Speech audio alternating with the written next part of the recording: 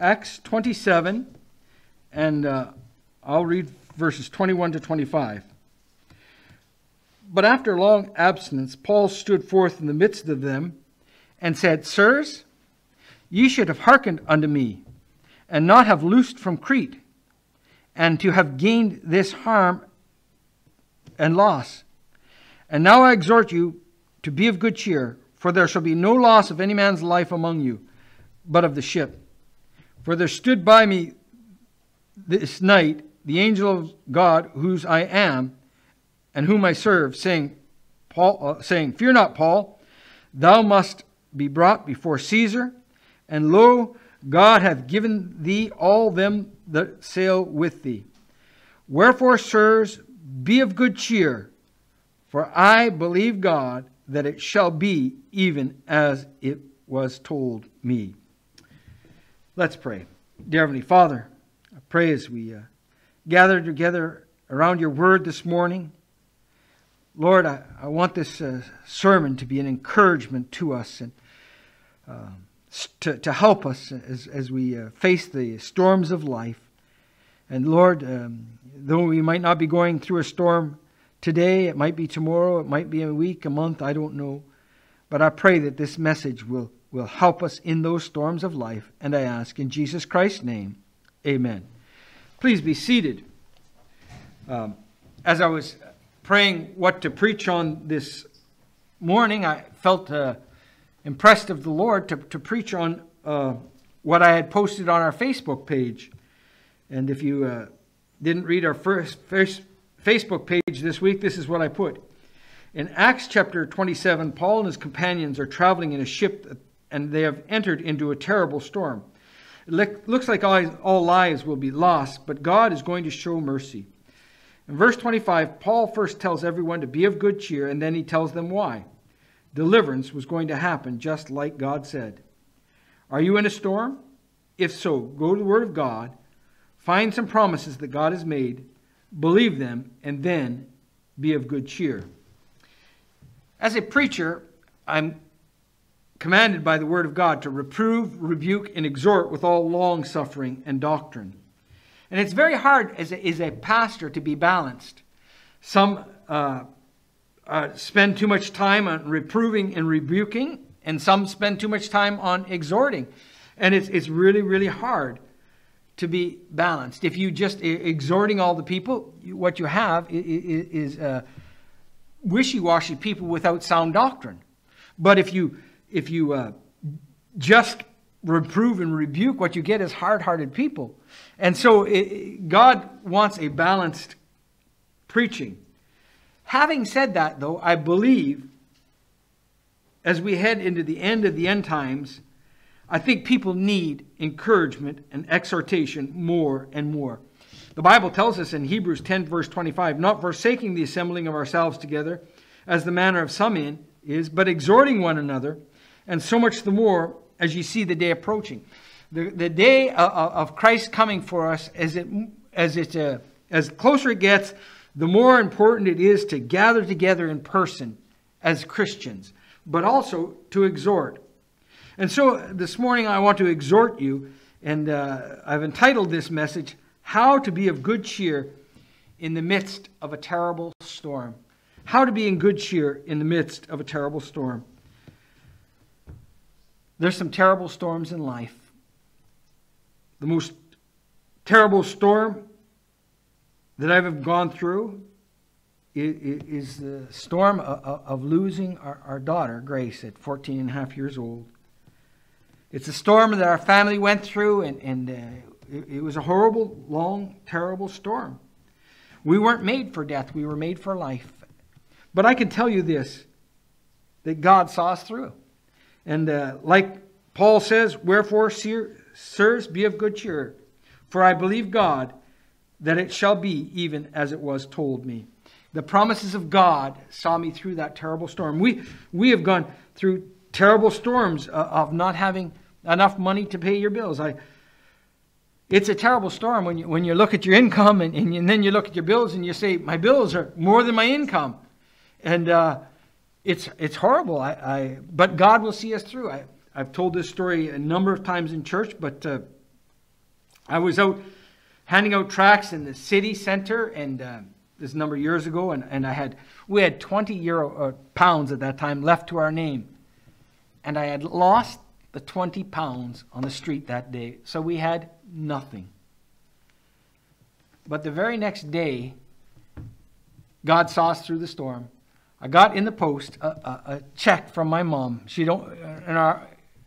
Besides birthdays and Christmas, this is the first time and the only time she sent us money. And I looked at it, and it was from Canada, and I looked at it and I said, oh, Mom sent us $20. No, $200. No, $2,000. She sent us $2,000.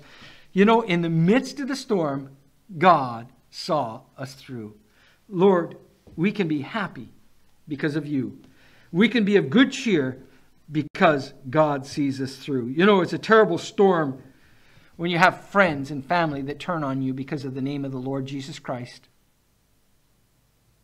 It's painful. You think somebody is your friend and you find out they've been using you. That's a horrible storm to go through, and we've gone through that. But God says, wherefore, sirs, be of good cheer, for I believe God that it shall be even as it was told me.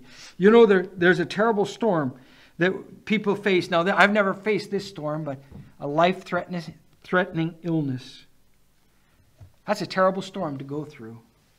And though I've not gone through it, I expect one day I will. But I believe this, that in the midst of that storm, God will give me the grace so that I can be of good cheer. And so this morning I want to say that there's many storms in life.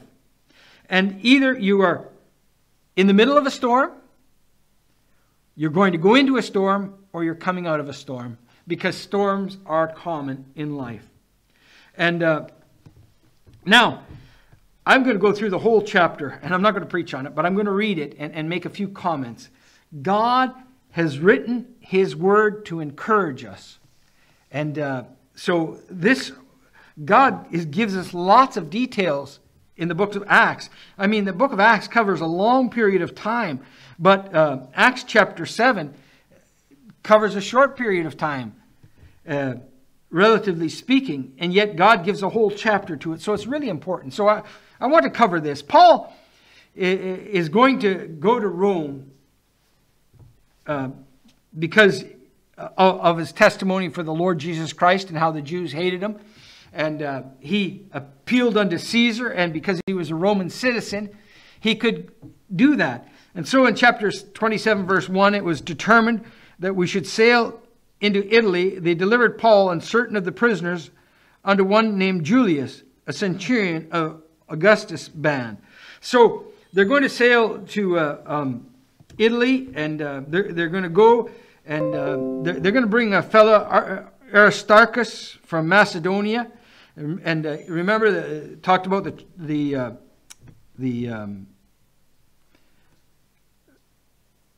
grace of God bestowed upon the churches of Macedonia. I don't know, excuse me, I thought that this was on silent, but it's just, I don't know, it's beeping away. I thought I had this program to go on silent, but sorry about that. But, so they enter its ship, and hopefully I can get these names. There's going to be a number of names in this chapter, and they're always difficult. But in verse 2, and entering the ship of Adramyttium, we launched, meaning to sail by the coast of Asia, and one Aristarchus, a Macedonian of Thessalonica, being with us. So they're going to go, and now they launch out, and they head out. So let's read verse 4. Verse 3. And the next day we touched at Sidon. Julius courteously entreated Paul and gave him liberty to go unto his friends to refresh himself. Everything looks great, doesn't it? I mean, Julius is good to him, and they're giving time to refresh. So verse 4, and when we launched from thence, we sailed unto Cyprus because the winds were contrary. Things are starting to look a little bit difficult now. And when we had sailed over the sea of Sicily and Pamphylia, we came to Myra, a city of Lycia.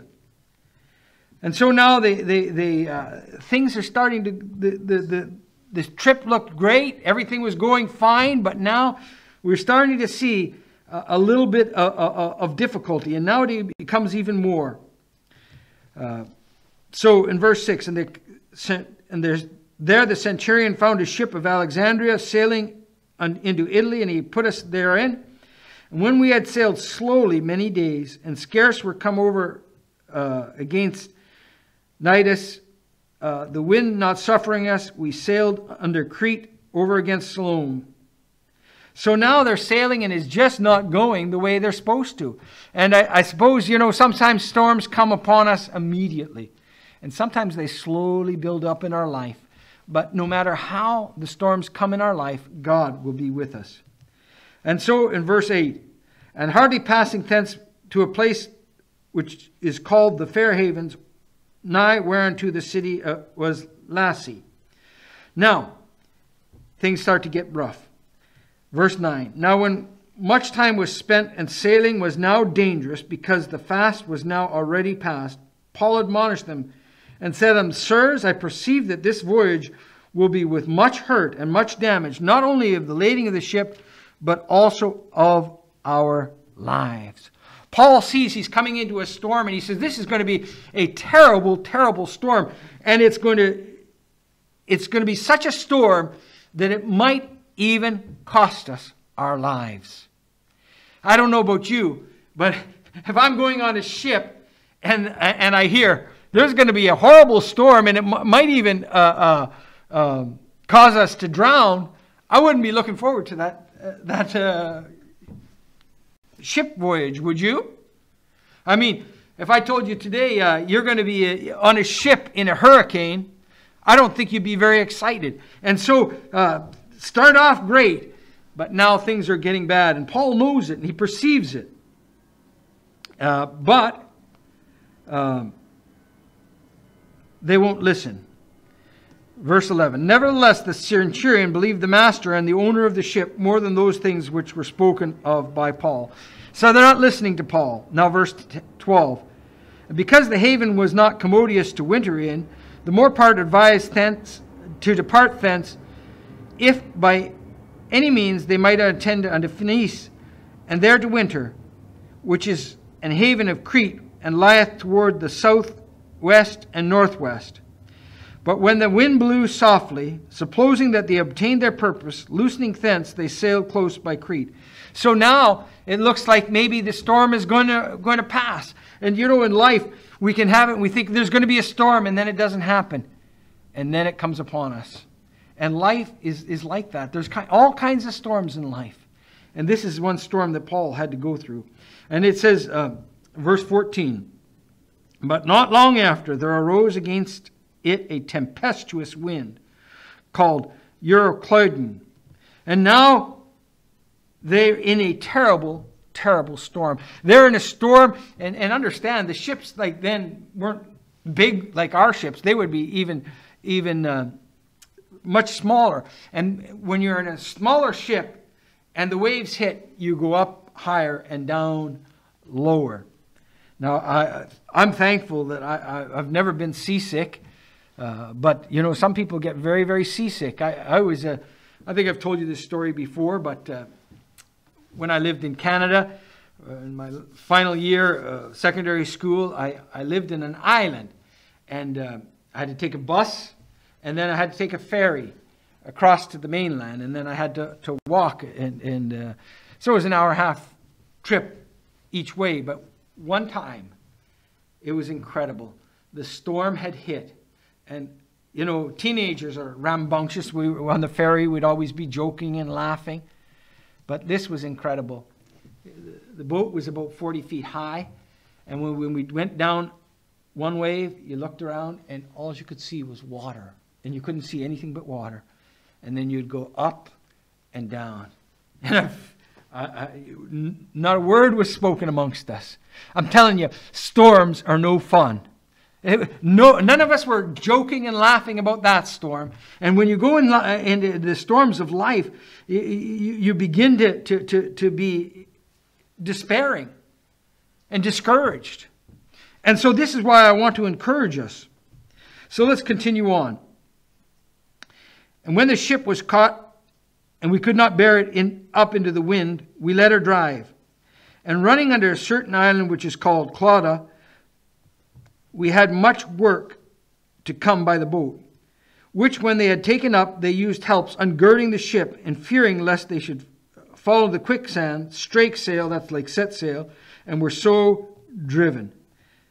And we, being exceedingly tossed in a tempest, the next day they lighted the ship. Could you imagine? They're exceedingly tossed. I mean, you know what it's like when you're in, maybe you've never been in a ship like that, but literally you're thrown this way, and then the wave hits, and you're thrown that way. And the smaller the ship, the more you're thrown. You're in a big ship, it's not as much. But these ships wouldn't be like big ships. And they were small ships, and they were just literally thrown this way and thrown that way. Have you ever been at a trial in your life like that? A storm in your life where you feel like you're just thrown against things? Listen, be of good cheer. And I'm going to talk about that. Be of good cheer. We can be of good cheer in the midst of a storm. And that is only by the grace of God. So they're tossed and they lightened the ship. So let's go to verse 19. And the third day we cast out with our own hands the tackling of the ship. And when neither sun nor stars in many days appeared, and no small tempest lay upon us, all hope that we should be saved was taken away. Have you ever been in a storm and you just have completely lost hope? I mean, you're going through something in your life and you think there's no hope. It just can't work out. It's a terrible, terrible feeling, and it's a dark feeling. They had no light. Could you imagine seeing no light, being tossed this way and that way, and without hope? That's not a very pleasant place to be in. But now we start to see something. Verse 21. But after long absence, Paul stood forth in the midst of them and said, Sirs, ye should have hearkened unto me, and not loosed from Crete, and to have gained this harm and loss. Paul says, I told you so. You should have listened to me. But now he says this in verse 22. Now I exhort you to be of good cheer. Think about this now. He says, I exhort you to be of good cheer. Listen, they're in this storm. They're being tossed to and fro. There's no light. They're despairing and they fear for their life. And Paul says, you don't have to. You can be of good cheer. How to be of good cheer in the midst of a storm. And this is a terrible, terrible storm. And now I exhort you to be of good cheer, for there shall be no loss of any man's life among you, but of the ship. For there stood by me this night the angel of God, whose I am, whom I serve, saying, Fear not, Paul, for thou must be brought before Caesar, and lo, God hath given thee all them that sail with thee. Verse 25, Wherefore, sirs, be of good cheer, for I believe God, that it shall be even as it was told me. God's revelation is now finished. But everything to be of good cheer in the midst of the storm is written in this book. And what is the key? Anybody see it? Verse 25? One word. Believe. Second word? God. Believe God. Believe God. That is the key in the midst of the storm. Believe God. And then we can add, because of what he says, his word. Believe his word. Now I'm going to read to the end of the chapter to see that just like God said, there was deliverance. And then we'll be finished the introduction. It's a long introduction. Okay, verse 26. Howbeit, we must be cast upon certain island. But when the 14th night was come, as we were driven up and down Adria, about midnight, the shipmen deemed that they drew near to some country. And they sounded and found it 20 fathoms. And when they had gone a little further, they sounded again and found it 15 fathoms. Then, fearing lest we should fall upon rocks, they cast 4 anchors out of the stern and wished for the day. And the shipmen were about to flee the ship when they let down the boat in the seas under color as though they would have cast anchor out of the foreship. Paul said to the centurion and to the soldiers, "Except these men abide in the ship, ye cannot be saved." Now, in the midst of the storm, sometimes people are going to desert you. That's a hard thing, isn't it? I mean, you have friends, you've got family, and in the midst of the storm, some people are going to say, "That's it, I quit, I'm leaving." But God never left them. And God protected them. Verse 32. Then the soldiers cut off the ropes of the boat and let her fall off. And when the day was come on, Paul besought them to take meat, saying, "This day is the 14th day that ye have tarried and continued fasting, having taken nothing. Wherefore I I pray you, take some meat for this your health. For there shall be not a hair fall from your head of any of you." And when he had spoken, he took bread and gave thanks to God in the presence of them all. And when he had broken it, he began to eat. Now, notice some things here. God was the one that was going to look after them. He said, God will look after you. God will protect you. And then he gave thanks in verse 35. In the midst of the storm, believe God, trust in his word, and give thanks. So in the midst of the storm, what? Believe God. Let's say it. In the midst of the storm, what? Believe God. Come on, say it out loud. In the midst of the storm, believe God. Believe God. Trust in his word and be thankful. And verse 36, and they were all of good cheer, and they also took some meat. Look at that. What happened when they believed God, trusted in his word, and became thankful? What happened next? They were all of good cheer. Had the storm stopped? Yes or no? Had it stopped yet? Anybody?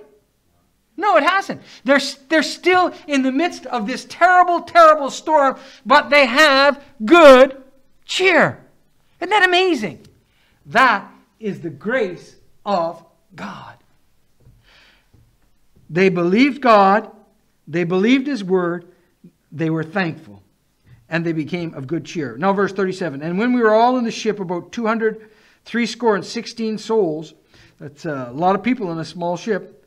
And when they had eaten enough, they lightened the ship, and they cast out the wheat into the sea. And when it was day, they knew that not the land, but they discovered a certain creek with a shore, into the which they were minded, if it were possible, to thrust the ship in the ship. And when they had taken anchors and committed themselves to the sea, they loosed the rudder's band and hoisted up the mainsail to the wind and made toward the shore. And falling into a place where the two seas met, they ran the ship aground, and the forefront stuck fast and remained unmovable. But the hinder part was broken with the violence of the waves, and the soldiers' counsel was to kill the prisoners, lest any of them should swim out and escape. Now look what's happened. They're in the midst of the storm. I mean, everything is falling apart. People are going to try and kill him. But God is still in control. Verse 14. But the centurion willing to save Paul. Why was the centurion willing to save Paul? Because God did it. God did it. Kept them from their purpose and commanded that they which could swim should be cast themselves into the sea and get to land. And the rest, some on boards and some on broken pieces of ship. And so it came to pass that they escaped, all safe to land.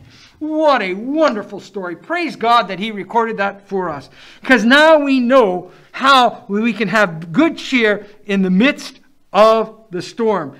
Believe God, trust in his word, and be thankful. Now, as I said, you are either in a storm, going into a storm, or coming out of a storm. But some Some storms are severe, some storms are not so severe. But God is with us in the midst of the storms. But understand this, remember in storms, the circumstances always look bad. And in the midst of bad circumstances, Satan is there whispering to you. And Satan, remember, is a liar and the father of it. When he speaketh a lie, he speaketh of his own, for he is a liar and the father of it.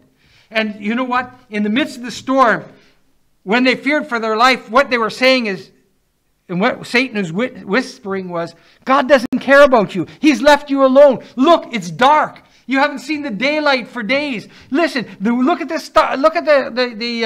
storm. God doesn't care. And that's what Satan whispers to you in the middle of the storm. But God says, casting all your care upon him, for he careth for you. We read Acts chapter 27, and God cared for Paul, didn't he? Amen? And God loves you just as much as he loves Paul, and God will protect you. And you just cast your care upon him. Wherefore, sirs, be of good cheer, for I believe God that it shall be, even as it was told me. You know, sometimes we think this is just too much. I just can't handle it. And you're right, you can't. And Satan says, this is too much for you. This is going to crush you. You will be destroyed. And that's how sometimes we feel in the middle of a storm. But God is there, and there hath no temptation taken to you but such as common to man. But God is faithful.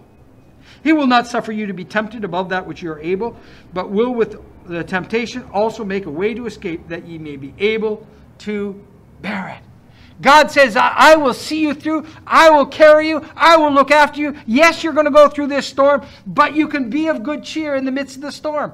Paul had to go through that storm. And one of the reasons Paul had to go through that storm is so that you and I could read Acts chapter 27 and be encouraged, so that we know in the midst of the storm that I'm going to go through, or I'm going through, I can be of good cheer. All I need to do is just believe God, trust in his word, be thankful, and he will cheer my heart up.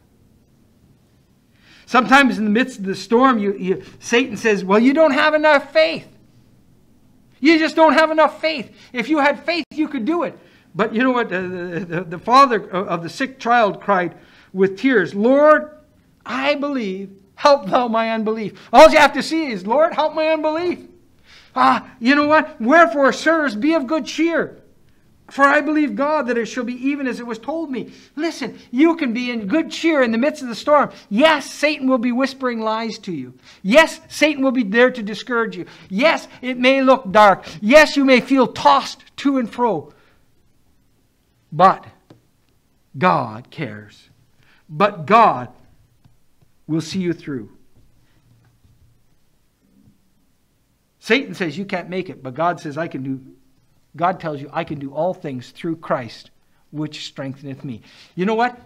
God could have taken away the storm. And sometimes he does. He just takes the storm away. I've been there. You think you're going to be in a terrible storm, and all of a sudden it's just flat calm. And sometimes you just go through the storm. But however God deals with it, he will strengthen you. Satan says you can't do it. And you say, you're right. I can't, but God can. I can do all things through Christ, which strengthens me. God will never put you into a storm that his grace won't see you through. Sometimes you think, even in the storms of life, I can't trust in God's mercy. God has shown mercy time and time again. Has he run out of mercy for me? But you know what? Lamentations, I love this verse. Lamentations 3:22 and 23. It is of the Lord's mercies that we are not consumed, because his compassions fail not. They are new every morning. Great is thy faithfulness. Do you know what? You never run out of God's mercies. God's mercies are new every morning. So every morning there's enough mercies. And so I go back and I've never worn out God's mercies. And Satan will say, God's mercies are finished. He's given you too much. And God says, no, I haven't. I've got more mercy for you. I've got more mercy for you. It was the mercy of God that saw Paul and his companions through. Wherefore, sir, be of good cheer, for I believe God. Why should I believe God? Because of God's nature, who He is. God cannot lie. The Bible says in Titus 1 verse 2, in the hope of eternal life, which God that cannot lie promised before the world began. I believe God because of God's nature. God is the all-powerful God that can see me through. He can just calm the storm, or He can see me through the storm. But God cannot lie, and He's given me wonderful, wonderful promises. And so in the midst of the storm, like Paul, I say, I believe God that it shall be, even it was told me. God has told me many, many wonderful things in His Word. And you know what? In the midst of the storm, God wants me to just believe Him because of His nature. The Bible says in 2 Corinthians 1:20, for all the promises of God in Him are yea, and in Him amen, unto the glory of God by us. All the promises of God in Him are yea. All the promises of God are true. All the promises of God are amen. So be it. The promises of God, I can lean on them, and I need to lean on them in the midst of the storms. Because God put them there for me to help me in the midst of the storm. You know, Satan is there whispering, God doesn't love you.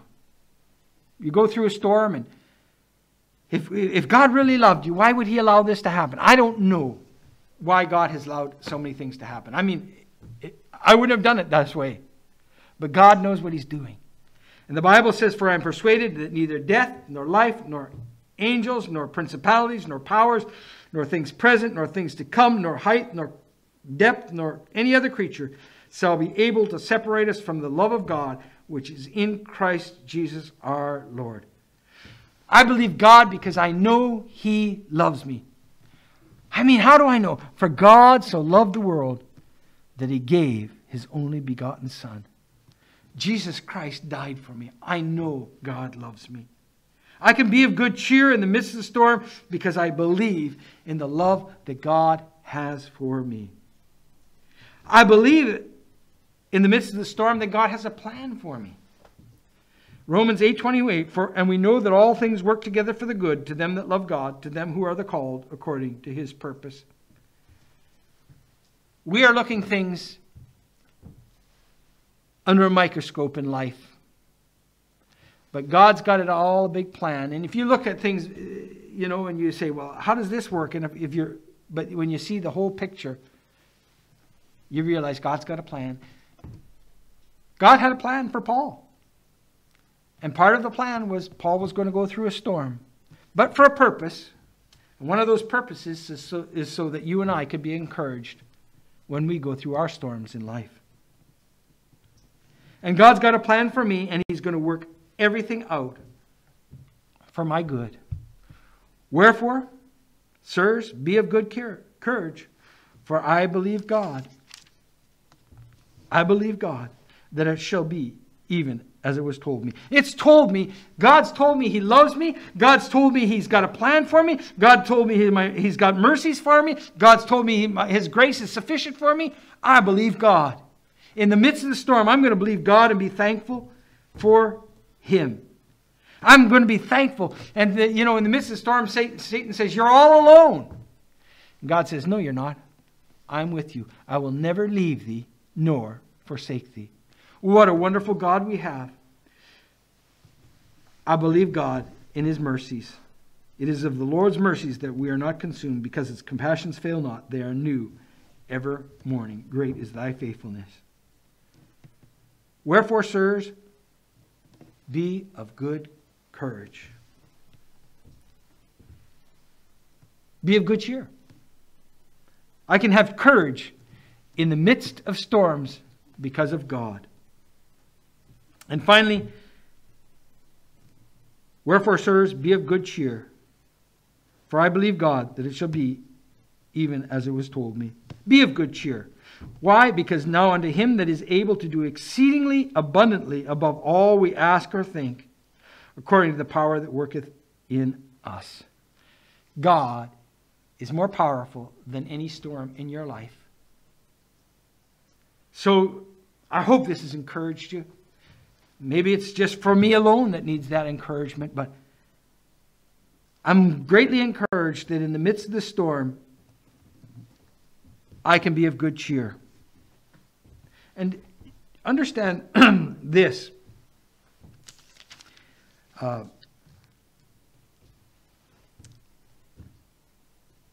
In verse 35, and when he had thus spoken, he took the bread and gave thanks to God in the presence of them all.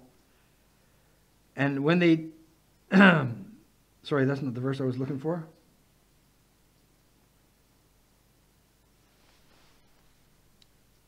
I lost it.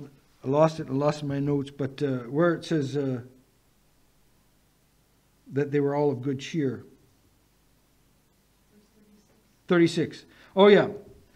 I need to read verse 35. And when he had thus spoken, he took the bread and gave thanks to God in the presence of them all. And when he had broken it, he began to eat. Then were they all of good cheer. And they also took some meat. Listen to me. They were all of good cheer. Now you might think, well, Paul, yeah, he was a great man of faith. Not just Paul. Who is good cheer? All of them. It doesn't depend on you. All you have to do is just believe God. I want to encourage you this morning. Believe God. I think everybody here is saved, but maybe you're watching online and you've never been saved. Well, believe God. Believe that that God loves you and that Jesus Christ died on the cross for you. Ask Him to be your personal Savior. Receive Him. If you'd like to know how to be saved, I'd be glad to show you. Just contact me. Christian, would you just do this? Would you believe God? Would you believe God? What He said.